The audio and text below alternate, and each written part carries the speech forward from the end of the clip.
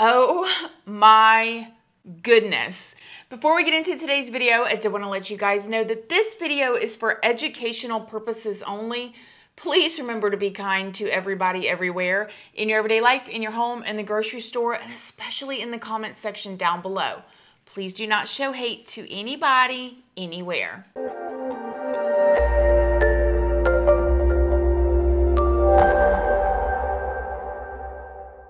Good morning, my lovelies, my beauties, my friends. My name is Christina and welcome to my channel. If you're new here, thank you so much for clicking on this video. I really hope that you will subscribe, stick around, take a chance in hearing some things that I have to say. And if you are a returning subscriber, y'all already know, y'all are my babies. So good morning, good morning, good morning. How is everybody doing today? I hope you all are having an amazing day. I hope you all have had a wonderful week so far. I hope everybody is feeling much better than the week before. I hope everybody is spending time with your family. I hope that work is going good for you guys if you guys are working right now. And yeah, I hope everybody is healthy, happy, and drinking their water. Are you drinking your water? So in today's video, I don't know whether to smile, laugh, doing my head. You know, I don't know what. But if you guys don't know, do y'all remember? Well, I know most of y'all do. For those of other of y'all that maybe has not seen the news lately, do you guys remember Sherri Papini? The young mother that was jogging in 2016 and just went missing out of nowhere. She had talked to her husband that day. She dropped her 2 babies off at daycare. She was communicating with her husband throughout the day. She went out for a run. She was preparing for a 5K, I believe it was, that was coming up. And then later on that day, when her husband got off of work, now her husband and her were high school sweethearts, honey, man. They had known each other since high school. They had been together. They had the picture perfect looking life, okay? You got the young couple. You know, the husband's got a good job, the 2 beautiful children, the supportive family, you know, just, you know, the things that you see on television, right? Right? That type of situation. But then you have the young mother that goes jogging and poof, disappears out of thin air. Before we get into today's video, I did want to stop and thank today's sponsor, HelloFresh. With HelloFresh, you can get pre-portioned ingredients delivered right to your front door. You can count on HelloFresh to make home cooking fun, easy, and affordable. Today, I will be making nacho crunch burgers with siesta potatoes. So let's get started. In our home, everybody's busy with work and school. But one thing is for sure, we all look forward to when HelloFresh shows up on the doorstep for the week. You can stay on track with simple recipes and fresh pre-portioned ingredients that will help limit meal prep time and cut back on the trips to the grocery store. With HelloFresh fit and wholesome recipes, you can indulge in delicious meals without any worries. And if you did not know, with HelloFresh, produce gets from the farm to your doorstep in under a week for peak freshness. And my personal favorite, HelloFresh offers a wide variety of quick and easy recipes, including 20-minute meals that is easy cleanup and low prep options. If you want to try HelloFresh, all you got to do is go to HelloFresh.com and use code ChristinaRandall16 for up to 16 free meals and 3 free surprise gifts. Yes, just go to HelloFresh.com and use code ChristinaRandall16 and you will get up to 16 free meals and 3 free surprise gifts today. Thanks again, HelloFresh. Well, when husband gets home, he goes, you know, he goes to looking for her, can't find her. The kids aren't home. And so he calls up at the daycare and the daycare says, well, Sherri didn't come and pick up the kids. They're still here. You know, we need somebody to come and get these babies. We ready to go home. We off the clock type of thing, right? I mean, I'm adding my own little spin on it. So he goes driving out to where he knows she went jogging, and over by these like mailbox area, he sees over in the bush her cell phone and her headset on the side of the road. And right then and there, he knew something was wrong, honey, because he knew his wife was not going to just, you know, not pick up her kids from daycare for one, but for two, she wasn't going to leave her cell phone on the side of the road. So immediately he knew that there was foul play. So he called 911. This is the 911 phone call right here. 911, what is your emergency? Yeah, so I just got home from work, and my wife wasn't there, which is unusual, and my kids should have been there by now from, like, daycare. So I was like, oh, maybe she went on a walk. I couldn't find her, so I called the daycare to see what time she picked up the kids. The kids were never picked up, so I got freaked out, so I hit, like, the Find My iPhone app thing, and it said that it showed her phone, like, at our end of our driveway. We don't have really good service. Okay. Not the end of our driveway, but the end of our street. But just drove down there, and I saw her phone with her headphones because she started running again, and I found her phone, and it's got, like, hair ripped out of it, like, in the headphones. So I'm, like, totally freaking out, thinking, like, somebody, grabbed her. What's her date of birth? It is June 11th, 1982. Okay. Yes, I'm in it right now driving, and I took a picture of her phone on the ground before I picked it up. Okay, how tall is she? 5'3", 5'4". How much does she weigh? 100 pounds. Eye color? Like a bluish blue. Okay, hair color? Blonde. Do you know what she was wearing? Is there No something idea. she always wears? I'm assuming she went running, so Okay, probably is there- running athletic type. What time were the kids She just supposed started running again, and we live in a... No, When's the I'm last sorry, time? I'm super mad right When's the last time you heard from her? now. She sent me a text asking me if I was coming home for lunch. What time was She's got a that? whole bunch of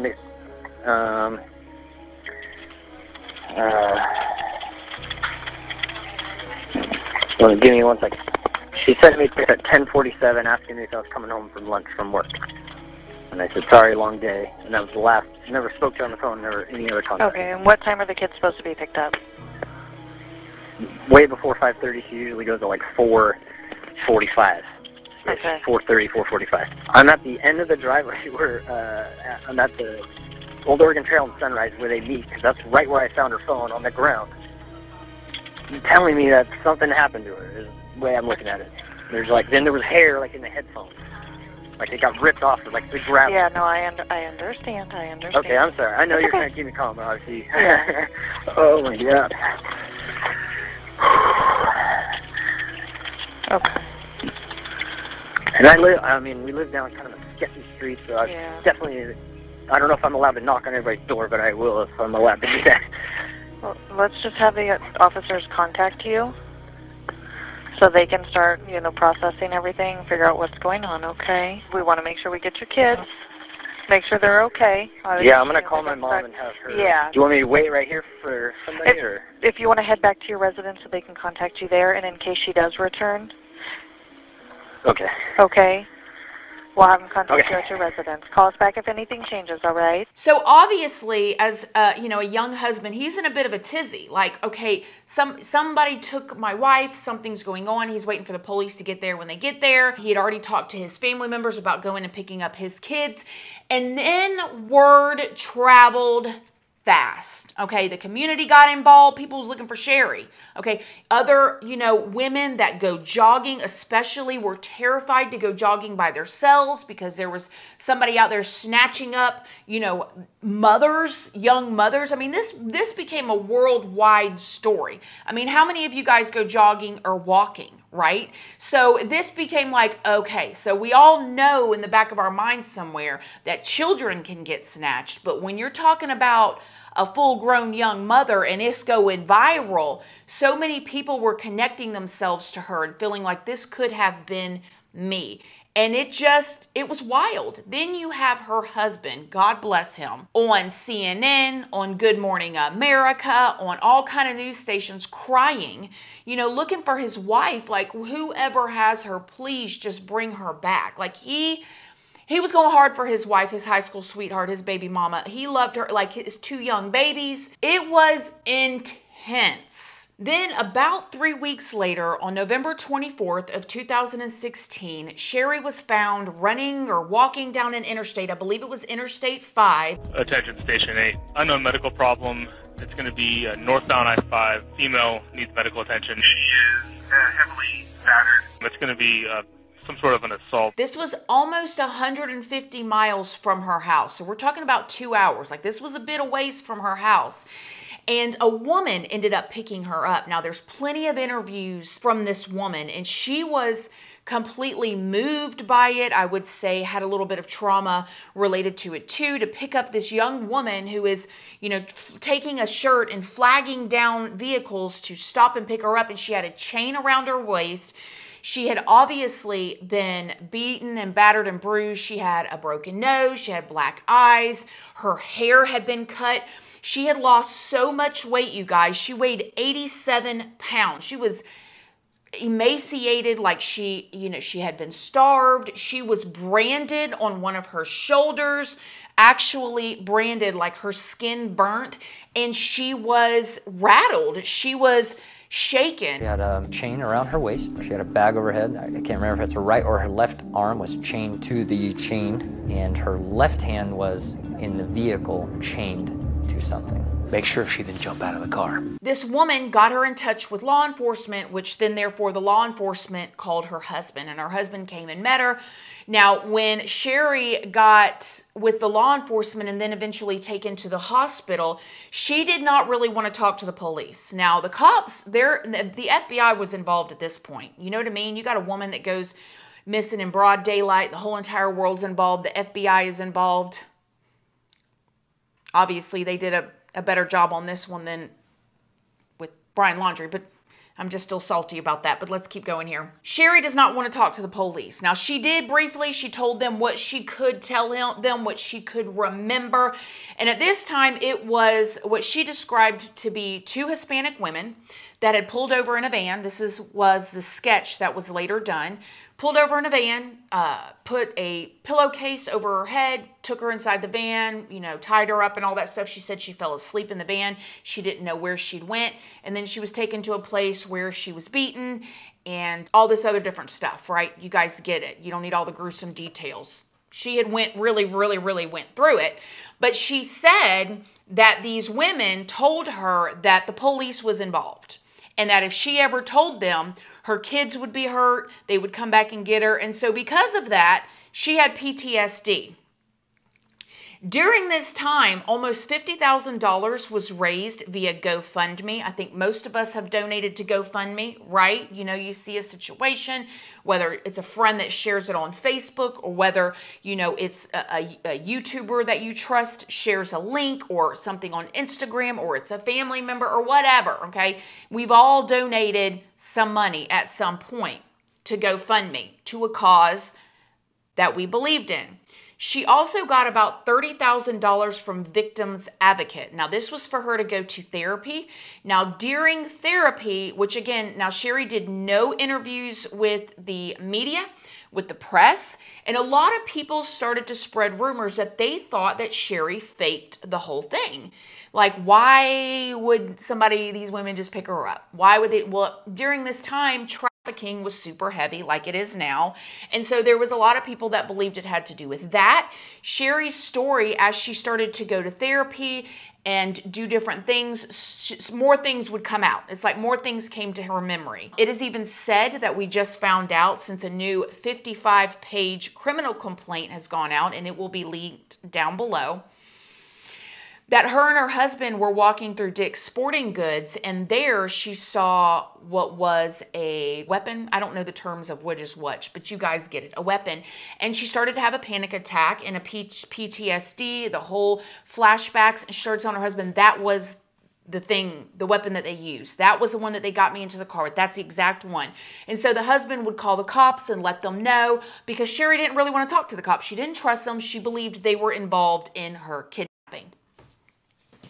Other little things would come out. She would see something and go, oh, it was this, or the bathroom looked like this, or oh, I remember this coffee table that looked exactly like this, and that the place that she was at. And I mean, time has gone by. This was 2016.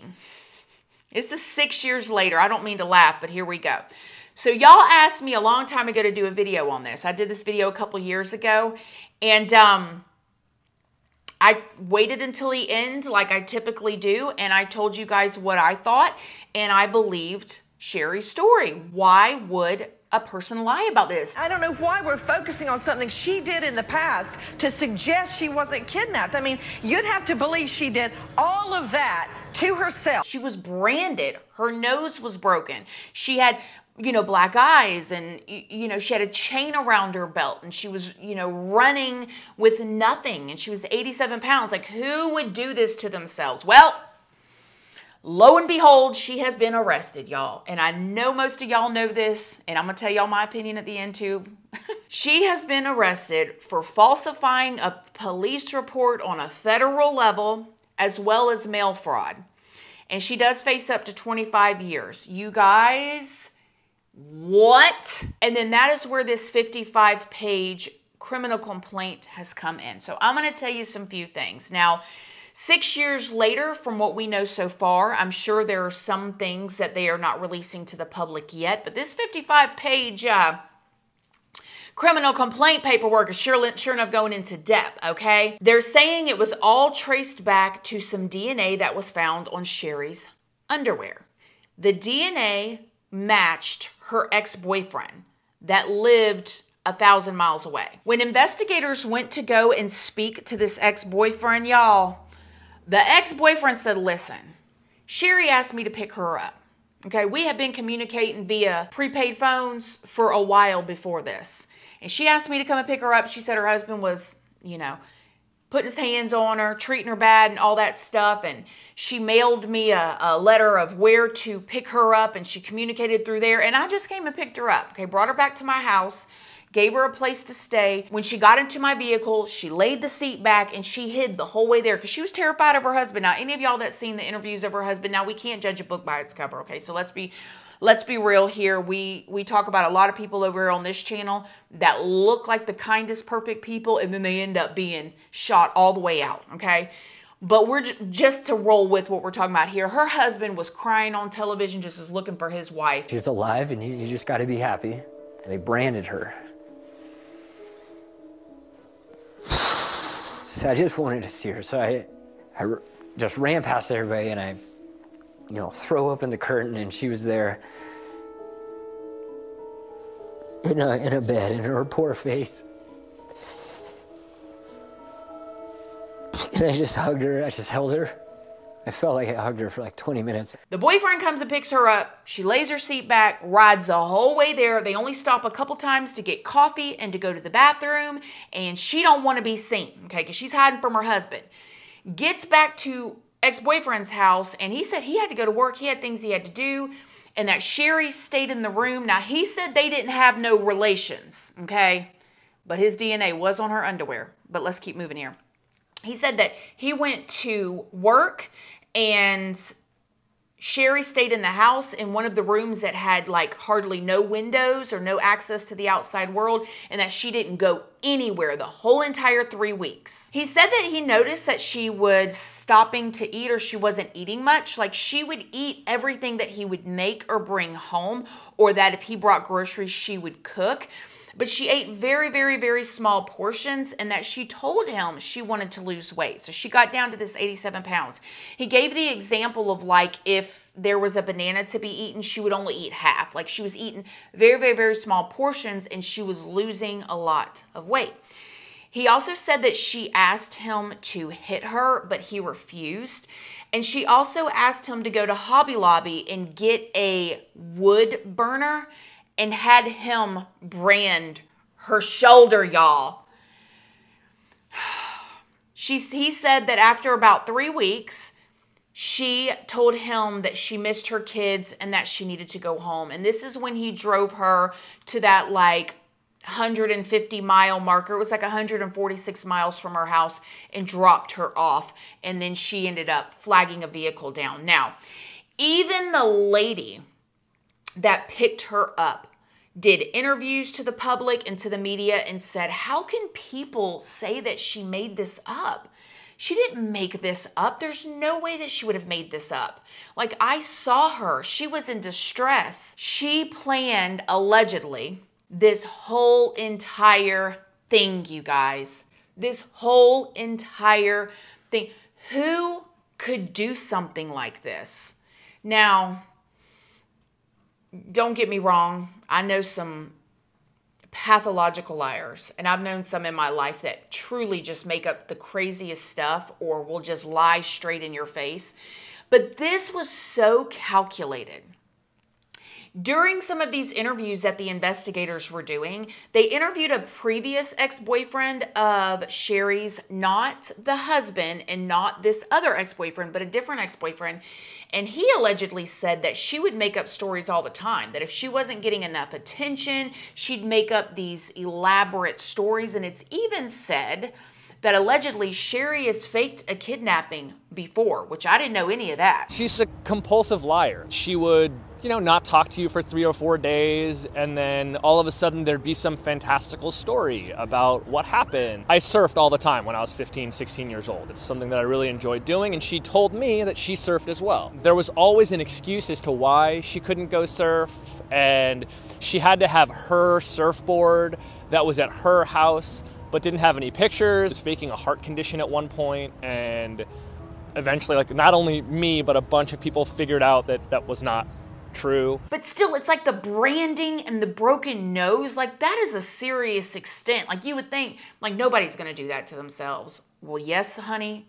Yes, I guess some of them are. Sherri Papini allegedly did. Now, she has not been found guilty. As a matter of fact, the family is saying that they are so offended and mortified that she would even be charged with this because of course she didn't fake it. They're standing by her as of now. The ex-boyfriend also told investigators that she cut her hair. Remember I told y'all her hair was all cut, all chopped up and like somebody did it to her? He also saw Sherri hitting herself and creating bruises on her arms, and she did it at different times while she was there. And then therefore, whenever she was picked up from being found, some of her bruises were yellow and brown and red and just different colors. So it looked like she had been beat the whole entire time she was gone by somebody. Well, she was beat by somebody, and it was herself. In that criminal complaint, it said that for years, the police and the investigators were really searching and combing through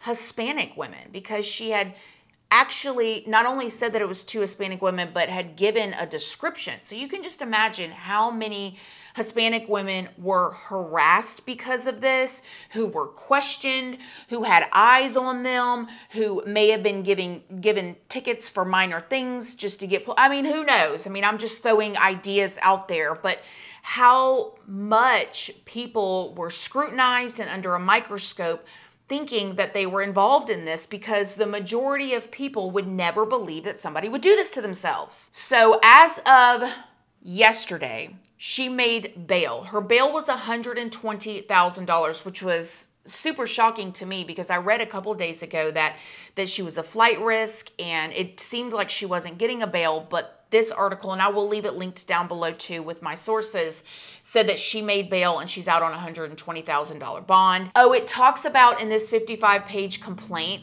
about how when the investigators were questioning her, her husband was in the room, after they'd already talked to the boyfriend, right before they arrested her this time, right? Her husband was in the room and they asked her if she knew when was the last time she talked to her ex-boyfriend, and she said years ago, long before my kidnapping, and they said, well, his DNA was found on your underwear, and Sherri Papini said, oh, no, that's not possible, and they said, oh, yes, it is. They had already talked to him at this point. And then they asked her if she wanted her husband to leave the room. And she said, well, can I talk to him by himself first? And so they left the room and let her talk to him. Oh, I hope that they have all this on recorded. I hope we get to see these interviews, y'all, on camera. Ugh. But anyways, when they come back in, she starts kind of trying to tell a little bit of a different story. I can just envision how manipulative she was to her husband. It's so sad. And these 2 babies, her 2 kids that she up and left and planned all this allegedly. I'm shocked, y'all. She got me. She got me. I know she didn't get some of y'all because some of y'all were down in the comment section of that other video, my old video. And you guys, I'll leave that link down below too if you want to watch that original one. How embarrassing to watch it now looking at the truth. We do the best we can over here, you guys, okay? We do the best. But who would really, some of y'all, I would say, who would really think that somebody would do this to themselves? Well, y'all was right. The ones of y'all that thought, and you know how sad this is, because all the people that donated to GoFundMe, the victim's advocate money situation, but just not even having to do with the finances, like all of the resources that was spent looking for her to save her that could have been used for actual victims of something else. Like that right there in itself is a travesty. That right there in itself is horrible. Oh, and by the way, it talks about in the paperwork that that money that they got, the first thing that they did allegedly was pay off their credit card bills. So they took this money, they paid off their credit card bills, and then they spent the rest of it. Now, people are wanting to know why the ex-boyfriend has not been arrested yet, and I would just have to assume that it's because he cut a deal. He's going to testify against her. If she does not, I'm guessing, this is all alleged, I don't know. He's going to testify against her, which is why he has not been arrested. Now, he said, because his parents and all them knew that she was there, even though they didn't see him, that when he saw all the news stuff and how she was kind of playing it up, or the narrative was that she was kidnapped, that he thought, oh my gosh, I don't want to be a part of that, but if they come and ask me, I'm going to tell the truth, and that's what happened. He didn't volunteer the information, but when they came to him, that's when he said that he told the truth. Like, I have so many questions. Did he think he was going to be with her? Did he get upset? Like, how do you, like, I mean, you can imagine how terrified he was. If everything he's saying is true, he did all this thinking he was helping her because she was escaping from this horrible husband. And then he sees all this stuff about how she was a victim, and they're showing these literal drawings of these two women that allegedly took her. And then he realizes that he was an accomplice. Okay, he was an accessory or an accomplice to this crime. He was the main person, and he don't know what to do. He's like a deer in headlights. Like, should I tell him I'm the one that picked her up? Is it going to get turned around on me or what? There's so much, you guys. I could go over the whole entire 55-page documents, but you guys probably don't want that. If you do, let me know down below. But other than that, what do y'all think? Are you shocked? Do you think she should get prison time? I think she got some serious mental issues, honey. She needs a whole lot of help if she can be. I don't know, man. This is next level. Okay, this is next level. What do y'all think? Let me know in the comment section down below. And until next time, I got 2 videos coming for you guys next week. So make sure you guys hit subscribe. Turn on the notification bell so you don't miss them. Yeah, if you guys don't know, I do have a second channel, which is Casually Christina. We do things casually over there. I also have a Patreon. I should have done this in the beginning. My Patreon is for 18 and up, and over there we talk about more personal stuff. We go live. It's a good time if you're 18 and up, you'd like to join. We also do other true crime stuff there on the $2 tier. Come and check me out. And then I also have a Facebook and an Instagram. Those are always linked down in the description box. So, all right, you guys, I will see you guys next week. I love y'all. Have a wonderful weekend. Get outside, drink your water, go for a walk, and I'll talk to y'all soon. Bye. Love you guys. We are dreaming in the dark. We are nothing more than dust. Search but you stay lost. We are